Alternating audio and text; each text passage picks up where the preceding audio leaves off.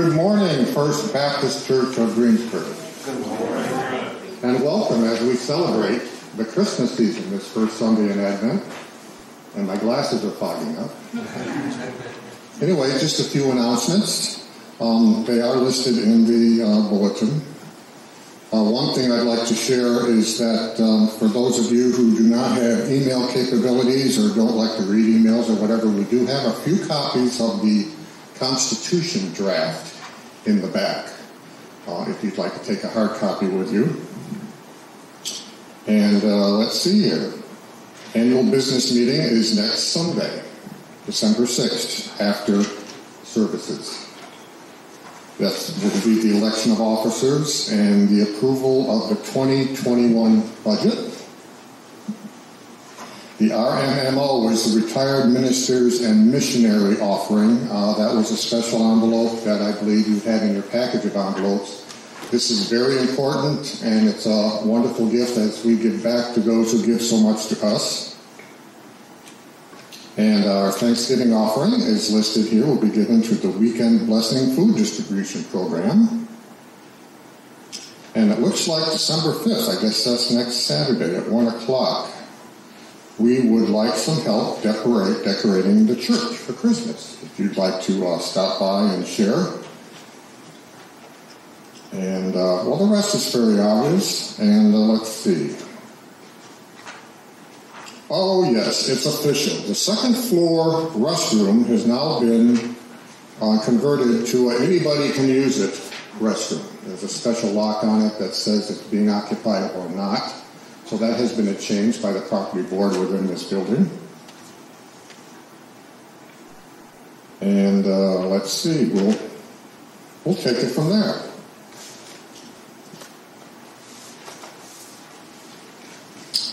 And now something a little different. Pastor Appreciation Sunday came and went a couple weeks ago. But fear not, as we will not forego this joyous occasion. Surprise! Of the countless gifts bestowed on us as Christians by God, and as a witness of our everlasting faith in Jesus, we were introduced to a true shepherd in Christ, Pastor Bram, by way of our own amazing church member, Marilyn Osborne. We were also gifted with Pastor's loving and supportive wife, Carol. You could say we got a twofer from God. Pastor and Carol, will you please step forward, please?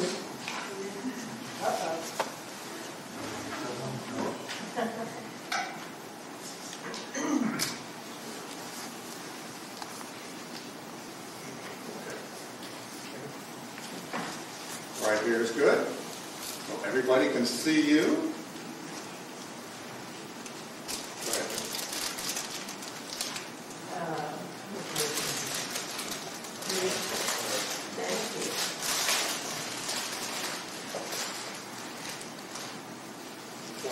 Brian called me and invited me to participate today in honoring both of you. I thought it a great privilege to be able to do that. And my mind reflected immediately upon a day whenever we met in the foyer here next door to the sanctuary, and you came, both of you, and met with members of the council who were on the committee to find an interim pastor. And the committee was not doing too well at that time. I remember some of the resumes just didn't seem to fit with our needs at that particular time in the church, in the congregation. And then we heard about somebody that lived here in Greensburg who was coming by today and going to visit with us, and about the possibility of being a candidate for the interim pastor of the church. And that day, as I reflect upon it now in these months that have gone by, I came to realize that we were really witnessing, and did witness, the supernatural grace of God as he was presenting both of you to all of us. And Bram, you shared about what you thought were the elements of being a pastor. You shared about your call in ministry. You shared about your many experiences in the past. And I think as you continue to share, there just was a unanimous sense among all of us that we have our inner pastor sitting in the midst of us.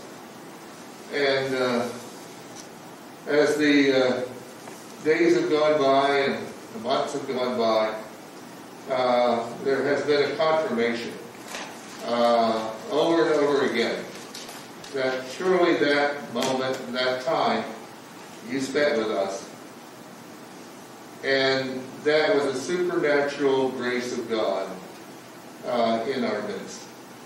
And for that we are indeed very, very grateful.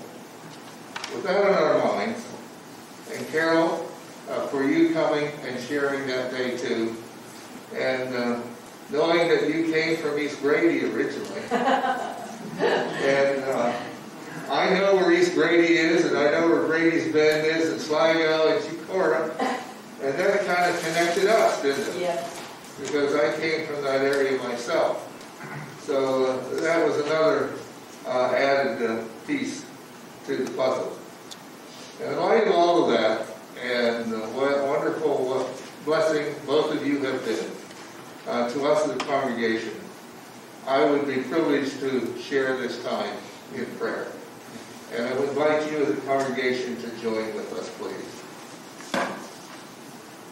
Oh, loving and gracious God, we thank you for the church, the body of Christ. And we thank you for the fact that he is the head of the church.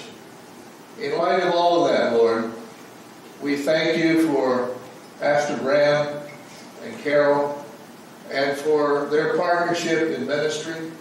We thank you, O God, for that meeting on that day, which we know was organized and orchestrated only by you. And there's been confirmation to that over and over again in our midst, as we have sat here in the sanctuary Sunday after Sunday and listened to Pastor Bram preach and share from his heart what the Lord has meant to him over his many years.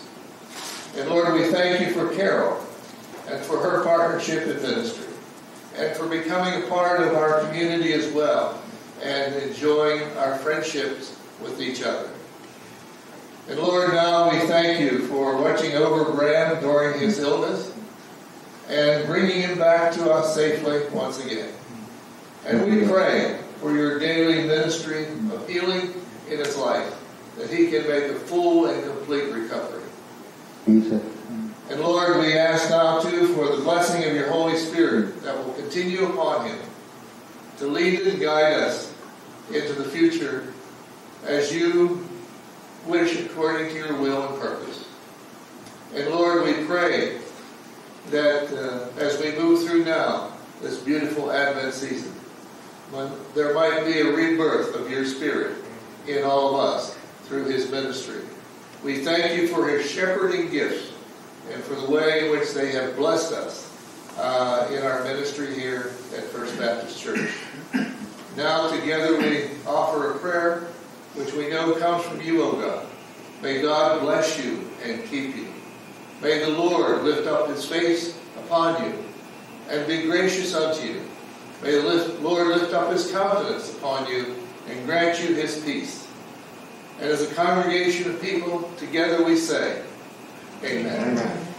God be with you. God bless you. Thank you very much. God bless you. I'll give you one of these. I'll give you this. God bless you.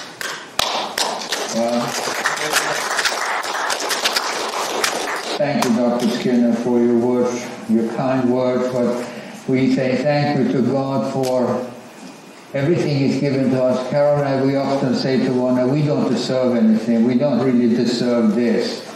But we thank God for this, and we thank you for this, and we thank everybody involved, because Without your support and your prayers and your interest and your generous kindness, we wouldn't be where we are today. So thank you so much. Yes, I do feel that this is part of God's plan for this church for a little while. So we feel the ministry that God has for Carol and myself, and we enjoy serving God together with you. Amen. Thank you. I just want to say that we feel that we're the ones that have been blessed. We found this church and this is our home. And I also want to thank you so very much. Thank you seems like such an overused word when you feel so grateful. But for your prayers for Bram, had it not been for your prayers, I don't know if we would be here today. So once again, it's humbling, and we're just really grateful for being here. Thank you. Thank you. For the great speaker I have in my wife, you should hear her preach. She's good at everything. Anyway, after this, let's move on in our service this morning. It's not a program, it's not a presentation, it's not even a show, but it is a time of worship. And so I just invite you now to join with me in our call to worship. You may remain seated because you're going to stand in a little while. So the call to worship here this morning. Come, thou long expected Jesus, born to set thy people free. From our fears and sins release us. Let us find our rest in thee. Israel's strength and consolation. Dear desire of every nation. Joy of every longing heart. May it be so this day in every heart. Amen. Now is the time for standing in our opening hymn.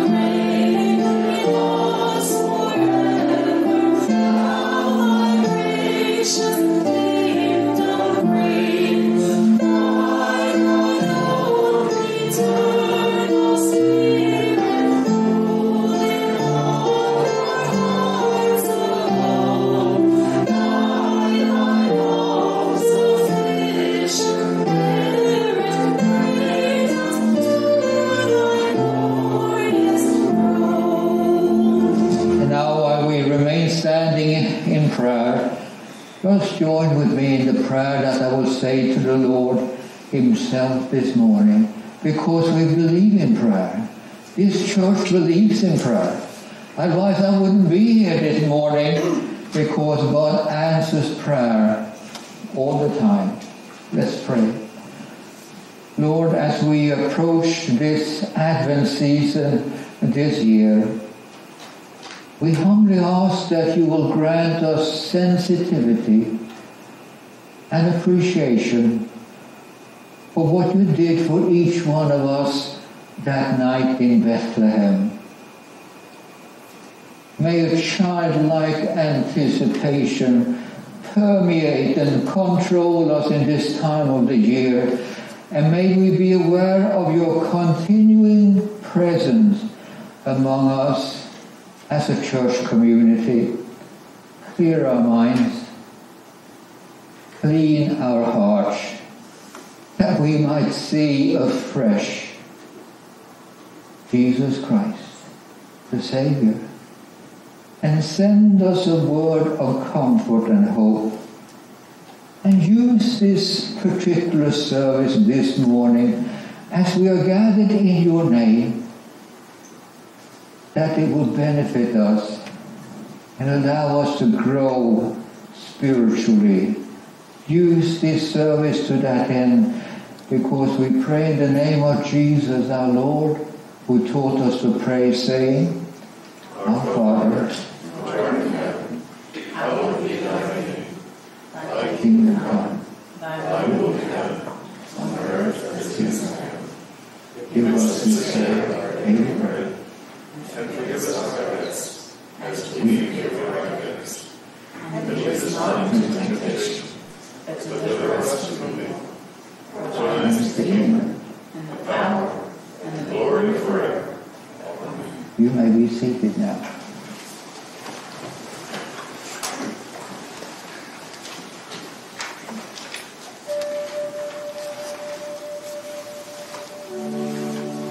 Today we begin the Advent journey to Bethlehem.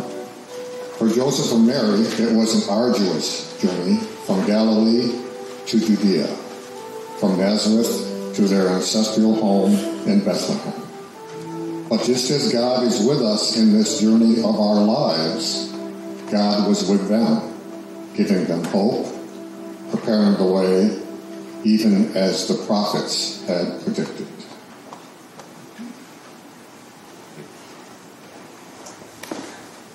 The scriptural lesson this morning is Isaiah 40, verses 3 to 5. A voice cries out, "In the wilderness, prepare the way of the Lord. Make straight in the desert a highway for our God. Every valley shall be lifted up, every mountain and hill made low, and uneven ground shall become level, and the rough places a plain. Then the glory of the Lord shall be revealed, and all people shall see it together, for the mouth of the Lord has spoken."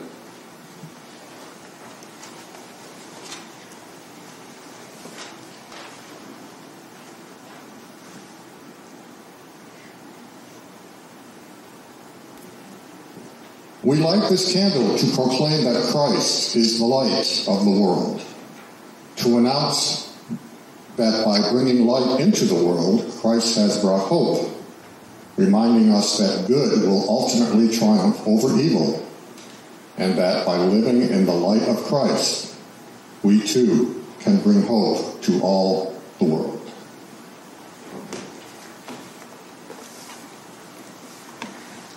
Let's pray, please. O God, who gave us the light, thank you for giving us hope in the form of a child of Bethlehem.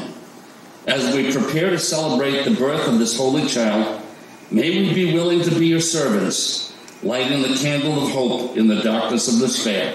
Amen.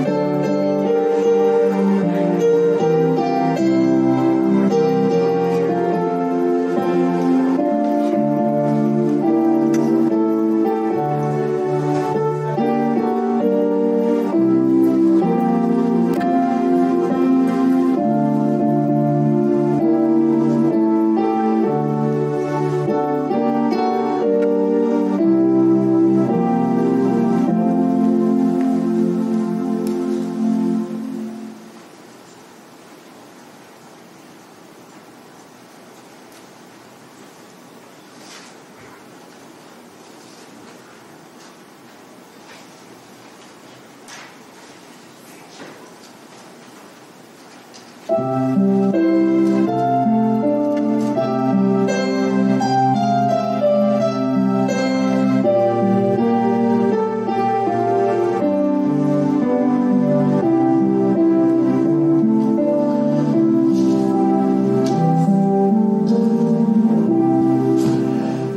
morning. Good to see you today. Advent. Do you know the meaning? It means coming. We all know that it starts the first Sunday after Christmas, or Christmas is coming. First Sunday after Thanksgiving. Oh, by the way, did you all have a nice Thanksgiving?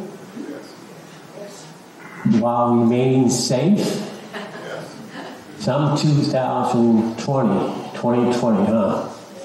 All I can tell you about mine is that the sweet potato casserole and the apple and the pumpkin pie was pretty awesome. And the other stuff, too, that went along with it. Well, anyway, it's official. The countdown has started. If you look at it, there's Christmas music now, there's Christmas trees up, and you have so many days to do your shopping. You have 10%, you got 25%, you got 50% off. Everywhere. There is lots of signs to tell you that Christmas is coming.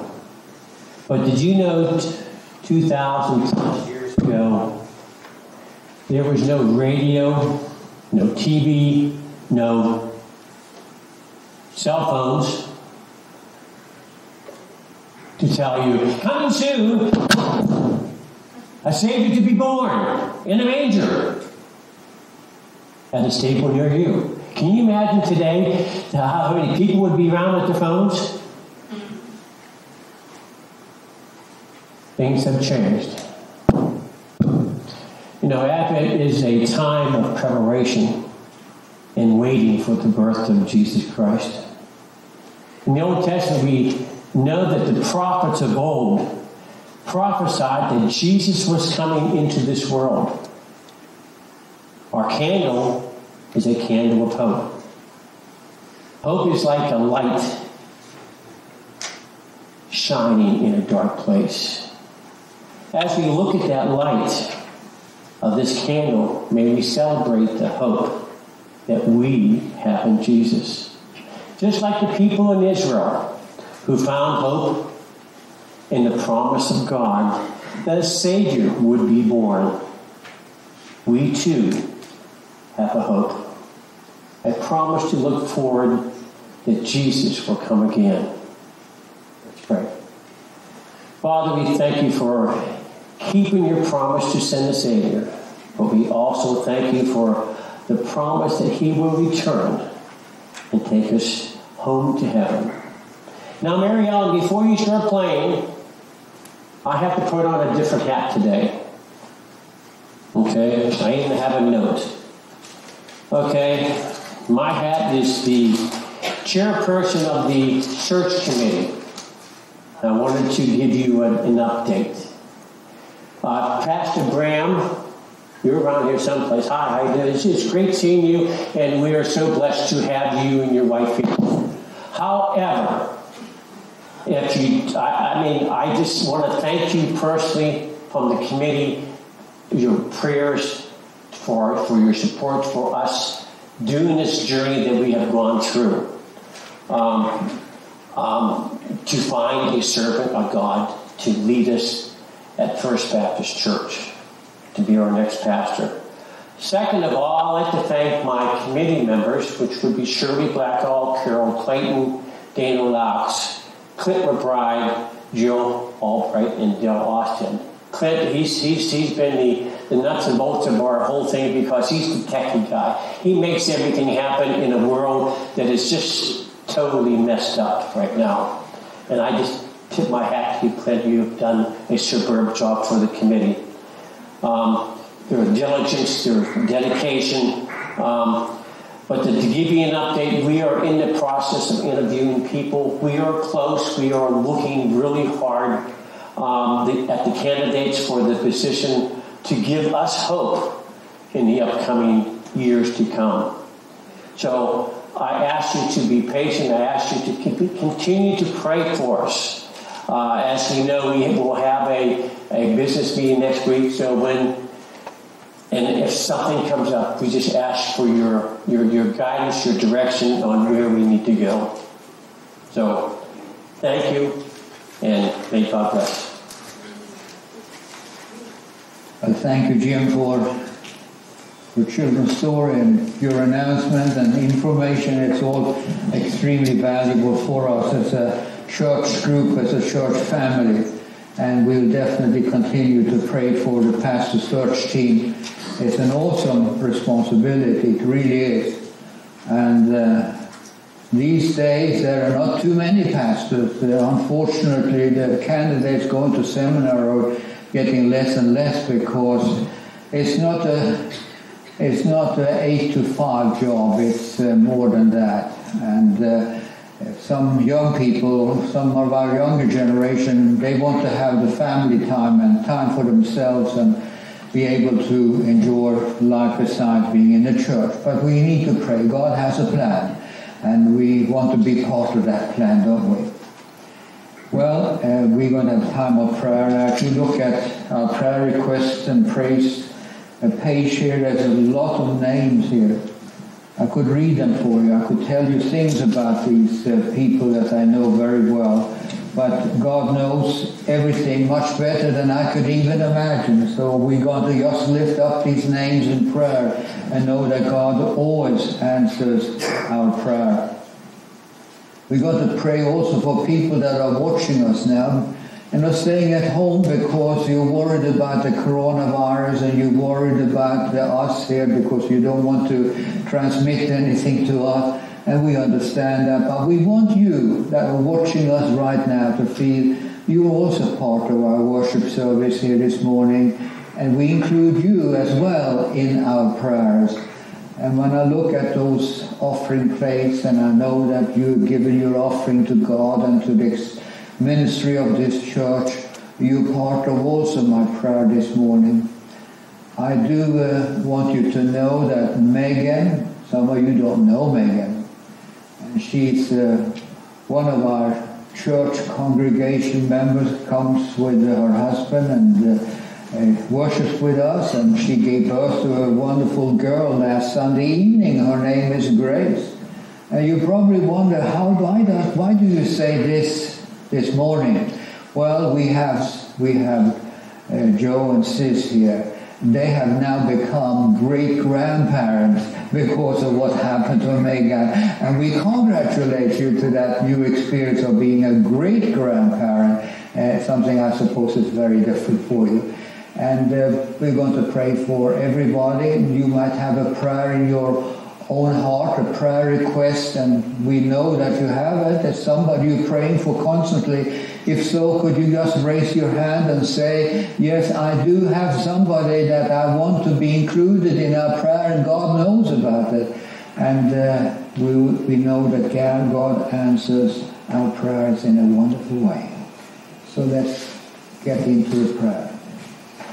God, our Heavenly Father, and this morning we are aware of the need in the world today, the need for your hand of peace to touch nations and people all around the world.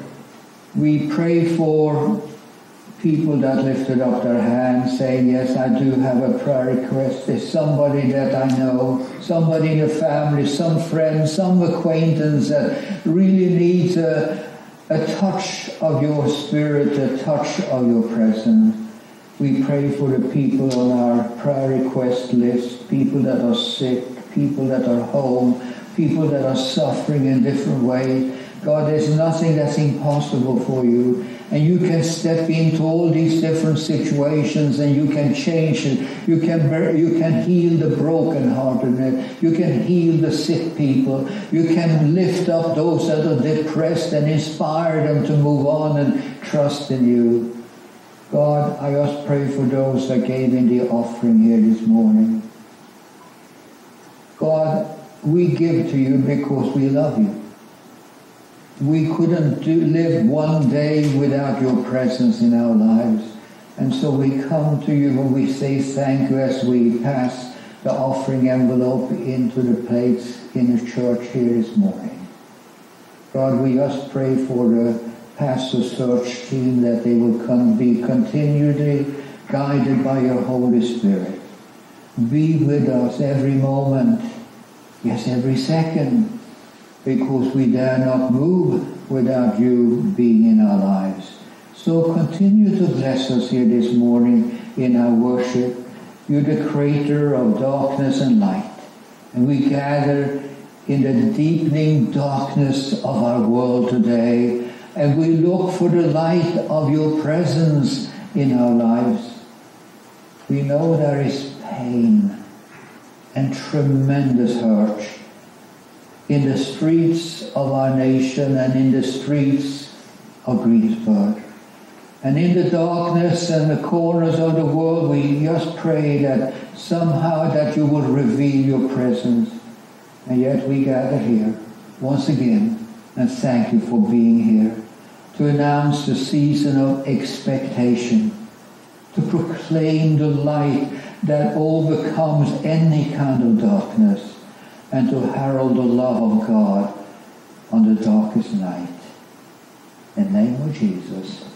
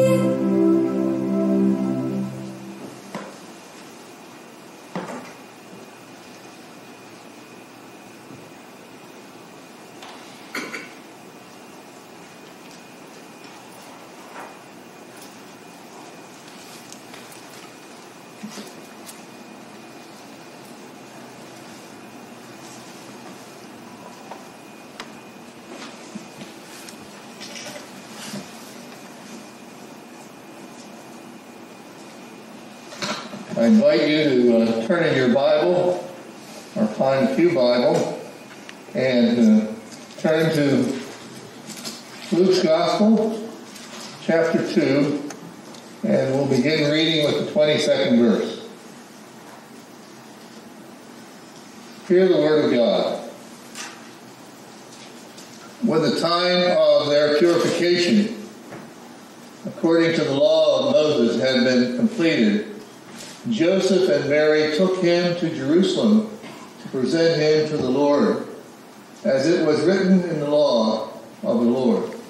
Every firstborn male is to be consecrated to the Lord, and to offer a sacrifice in keeping with what he said in the law of the Lord, a pair of doves or 2 young pigeons. Now there was a man in Jerusalem named Simeon, who was righteous and devout. He was waiting for the consolation of Israel, and the Holy Spirit was upon him. It had been revealed to him by the Holy Spirit that he would not die before he had seen the Lord's Christ. Moved by the Spirit, he went into the temple courts when the parents brought in the child Jesus to do for him what the custom of the law required. Simeon took him in his arms and praised God, saying, "Sovereign Lord, as you have promised, you now dismiss your servant in peace. For my eyes have seen your salvation, which you have prepared in the sight of all people, in light for revelation to the Gentiles and for glory to your people Israel." The child's father and mother marveled at what was said about him. Then Simeon blessed them and said to Mary, his mother, "This child is destined to cause the falling and rising of many in Israel, and to be a sign that will be spoken against, so that the thoughts of many hearts will be revealed, and a sword will pierce your very own soul too." And that last verse is reference to Jesus' future suffering and death. And even those words, his going to the cross and suffering for us, is such a blessed word of hope, for our sins are forgiven and we experience salvation. May the blessing of God be upon you.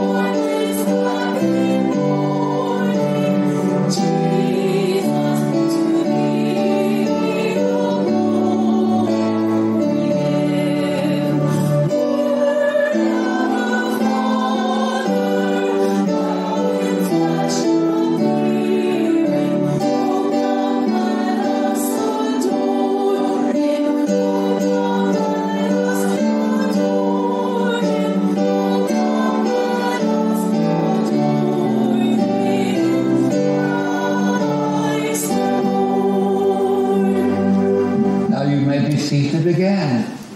Isn't it wonderful to be able to sing these Advent hymns?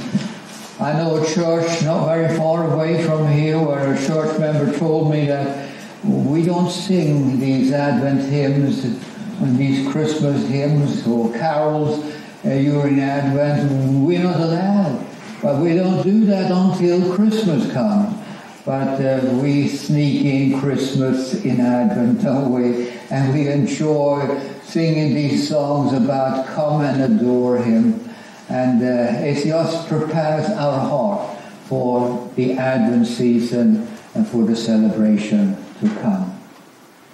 My subject this morning is hope, meaning watching and waiting. Well, if you look around these days and you're out shopping, you see all these crazy people running like crazy in their shopping mall and hunting for a Christmas gift that they think will fit in with a friend or a family member. They're hoping to find something suitable, something that will be good. Well, as people rush through life, hurrying from paycheck to payment, hurrying from home and from job and then back home again, and then they do the same thing the next day, again and again. And many of them feel very empty in their inside, in their heart, Life is almost hopeless for quite a number of people in the world today. They long for something that can make their existence more meaningful and more fulfilling. So unlike Simeon, whom we read about in the 2nd chapter of Luke this morning, many people don't really know what will bring happiness and satisfaction. But the Holy Spirit had told Simeon that he would not die until he saw Messiah, the promised Messiah, Jesus Christ himself. And he never gave up on that. Simeon was watching and he was waiting for what the prophets had proclaimed 800 years earlier. Today, Scripture emphasizes in a very particular way the word hope. And according to the American dictionary, hope means to wish for something. To wish for something. You say, I hope so. When I sometimes in revival meetings, when the call to worship went out as a young teenager, I always felt the need to go down and speak to somebody in the pew and ask them if they would like to come forward and pray, asking Jesus to come in. And I would sometimes ask them, do you know if you're saved? And they would look at me with a kind of a pale face and they say, well, I hope so. Well, you can't hope that you're saved if you're not saved. It's like being born as a child and not knowing that you become a human being. It's something that is either certain or uncertain. You don't hope that you're saved. You know when you receive Jesus Christ into your heart. Somebody has said, hope is the feeling that you have, that the feeling you have isn't permanent. So what is the Christian hope then? Well, the Christian is not to be written off as a form of wishful thinking. The letter to Hebrews describes it as an anchor, as sure as it is firm. And this anchor cannot drag, because it is rooted in the very being of God. I say that again. This anchor of hope cannot drag, because it is rooted in the very being of God. The Bible says about hope, now faith is being sure of what we hope for and certain of what we do not see. So the Christian hope, my friends, this morning is more than wishful thinking. The Christian hope is faith to believe that what God has promised will surely happen. You see, hope is a fundamental element of the Christian life, just as essential as faith and love is. Now Simeon had hope, and he had faith to believe that it would take place just as God has promised. And Simeon was even content to let God do the things in his own way. Sometimes we tell God how to do things, don't we? But Simeon was content to just leave it to God and let God do it in his own way and in his own timing. Although most of the Israel people were expecting a conquering king that would be riding in on a white horse. But Simeon sensed God at work, even in a poor mother with her baby. He could believe that Jesus was not just a baby to be cradled, but that Jesus was a Savior to be accepted. Most people in Jerusalem in those days refused to see this, but Simeon did not. He saw it very clearly. He knew that God could do it in any way he wanted. So in Isaiah spoke repeatedly of the coming of Messiah. And you have those Bible verses up there on the screen. These are the different ways that Isaiah spoke about the coming Messiah in the Old Testament. And Micah foretold the coming of a ruler as well. And you have the Bible verse there. You see, you have a Bible, don't you? You know it's divided into the Old Testament and into the New Testament. You know that much. In the Old Testament, we read about God's promises to you, God's promises to all of us. And when we move into the New Testament, we see the fulfillment of the promises of God in the Old Testament. That's why this book comes together. We have promises and we have fulfillment of the promises of God. Isn't that good to know? We need to read the Bible more. I sometimes ask our church secretary when she comes into the office, I would say, did you have time to speak to God this morning? And she would say to me with a very kind of clear face, she said, yes, I did my meditation and I did my prayer. And that's very important. My dad used to tell us we can't have breakfast until we have had our spiritual breakfast. And that was a very good tradition in my home. Well, the Jewish people, whatever else they might have lost, they kept alive the promise of a coming King of Kings. The first pages of Luke's Gospel are filled with people who were waiting. We read about Zacharias and Elizabeth. We read about Mary and Joseph. We read about Simeon and Anna. They were all waiting for the fulfillment of God's promise in the Old Testament. Simeon, for example, was controlled not by hopelessness, and he was controlled, as we read this morning, about the Holy Spirit, who prompted him one day to go into the temple and take a look. And he saw Jesus, the newborn baby. And his words of praise are very well known for us. And they resound of hope and expectancy from God and from the people. And this is what it says. This is the example of a patient hope of God, in God. He said, my eyes have seen your salvation, which you have prepared before the faith of all peoples, a light to bring revelation to the Gentiles, and the glory of your people Israel. Simeon recognized Jesus already at that point as the light of the world. And that's why Isaiah wrote these words, I will also give thee the light unto the Gentiles, that thou mayest be my salvation unto the end of the earth. Friends, this morning, would you agree with me that we live in a very messed up situation? We live in a very dark world, don't we? And every time you turn on the television, it's not always pleasant news that we get. The breakup and the breakdown of families staggering. The use of drugs are appalling. The prevalence of abortion is mind-boggling. The persecution of Christians all around our world is startling. And the terrorist activities is frightening. We need to anticipate Christmas once again with a Christian hope.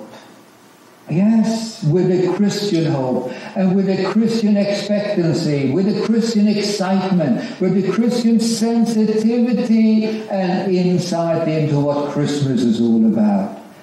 Christmas is more than just a seasonal observance, something we do at this time of the year. Christmas can be a life-changing experience for many people. And just as in Simon's day, the majority of the people were not aware of the true meaning of Christmas, and so it is in our day as well.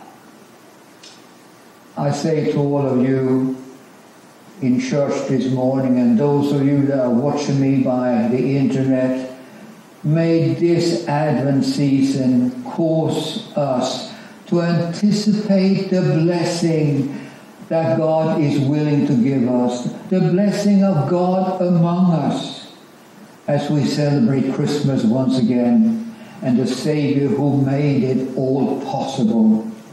And so as we celebrate Christmas very soon, let us pause for a moment and look at the Lord through our eyes of faith. And you know, if we really do that, something is going to happen to all of us. What we do, we will be able to lift our voices in praise to God, knowing that He is our only true hope.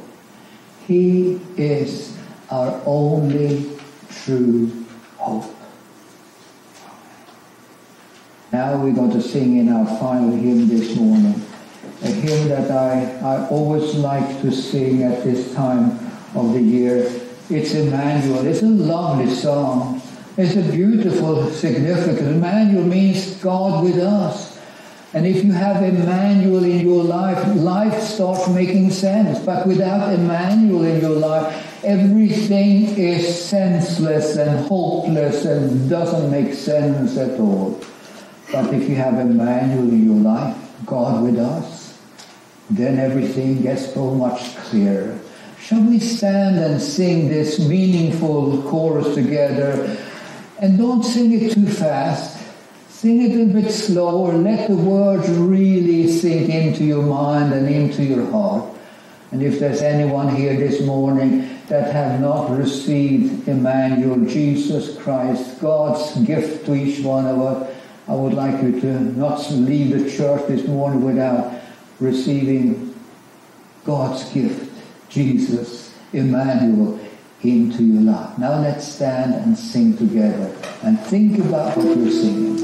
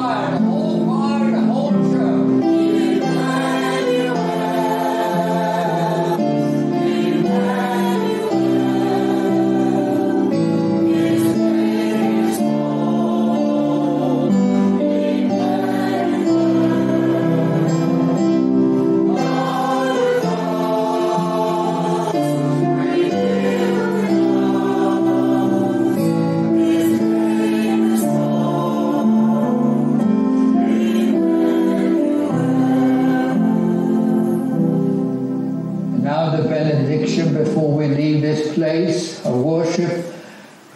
And remember, Emmanuel, God with us, will go with you when you return home and when you go back to your different places of work tomorrow.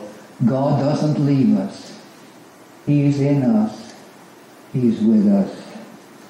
Lord, in the spirit of this Thanksgiving season, we express to Thee our heartfelt thanks for the unspeakable gift of Your Son to each of us who believe.